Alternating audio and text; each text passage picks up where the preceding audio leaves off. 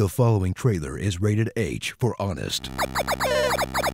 In a world torn apart by corruption, violence, and insanely aggressive rats, two assassins will take justice into their own hands and reunite the nation through peaceful negotiation and diplomacy. Just kidding, they just murder everyone. Dishonored. Slide into the wacky face mask of Corvo Attano, master assassin and terrible royal bodyguard, whose boss and lover is stabbed in front of his very eyes by a bunch of teleporting assholes who then frame him for the murder, forcing him to go on a game-long revenge spree to take out everyone even slightly involved, where he'll use his ethically questionable shadow powers to rescue his daughter and restore her to the throne, in a plot that's basically just taken with magic. Then experience the sequel, where the exact same shit happens again 15 years later.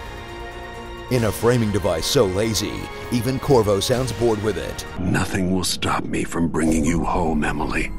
Ugh. Explore the unique setting of the Dishonored series. In a fantasy industrial revolution where everything runs on fish oil the developers call whale punk, which is basically just steampunk if you replace all the smokestacks with whale corpses.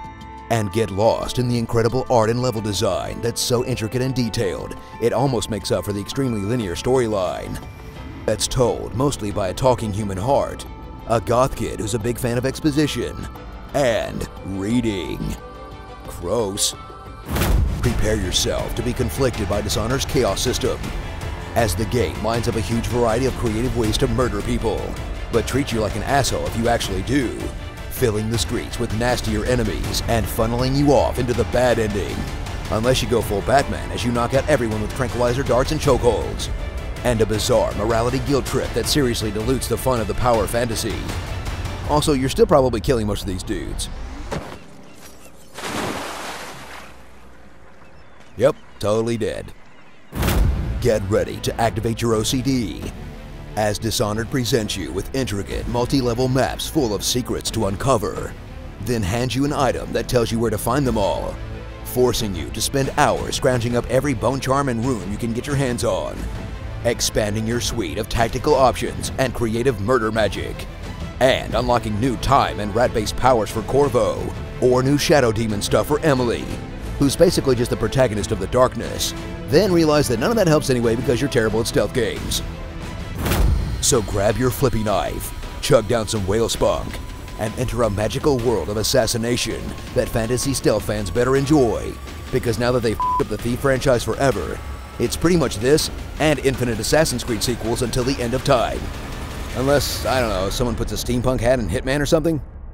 Starring Mad Bad Dad, Assassin's Diaries, Anton Sucks-a-Lot, Slugworth, Tweedledee and Tweedledead, Eyes Wide Shut, One Woman Army, Genocide Jack, Vape Life, The Craft, Luca Blight, Wicked Bitch of the West, and Jared Leto. Dishonored, and it feels so good. Did you know you could assassinate yourself to break your fall? I hope they have therapists in Dunwall, cause that shit is fucked. Be sure to subscribe for more honest game trailers, and tell me what you'd like to hear me say in my awesome voice. If you can't stand the beat, stay out of the disco. I promise I will never die. Do you consent to this potato? Hey girl, call to the firemans because I am in fire. Ooh-ee, ooh-ah-ah, ting-tang, walla-walla bing-bang.